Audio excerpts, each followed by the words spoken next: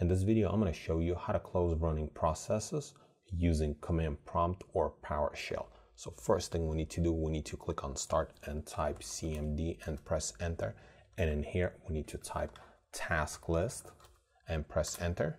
And right here, you're going to be able to see every running process. Then what we need to do, we need to type task kill / IM, and then we need to type process name. So for this case, I'm going to use notepad.exe and then space / F. IM stands for image name and F stands for force close. And then press enter. And I think I just made a mistake. I'm going to go back and I'm going to correct that. Notepad and then press enter. And you can see it closed Notepad. Also, we can use PID number to close the processes as well. So if you scroll up to your top of your task list and you can see second column is a PID number. So let's open Notepad one more time. And then go back here and then type task list. And then you can see the PID number for Notepad is 5676. So what we need to do, we need to type task kill / PID and then PID number. So I'm going to type 5676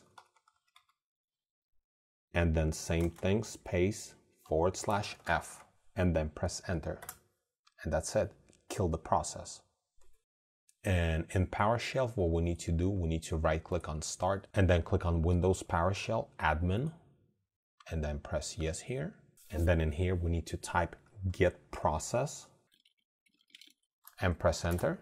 And it basically pulls the same process list. What I'm going to do, I'm going to open Notepad again and I'll retype get process again. So that way Notepad is going to show up over here.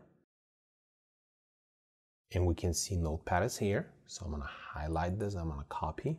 And then we need to scroll down and then we need to type stop - process -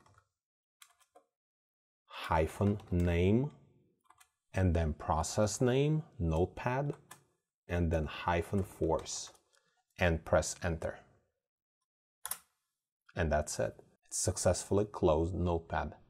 I'm going to open Notepad one more time.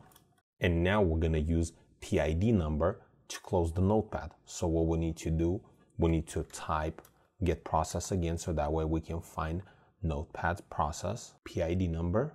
And the process PID number, it's going to be right here under ID column.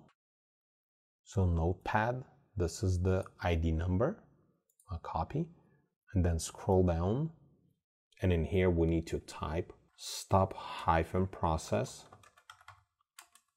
-ID and then PID number and then -force and then press enter. And that's it. It successfully closed your process. If this video was helpful to you, press that like button and don't forget to subscribe. Thanks for watching.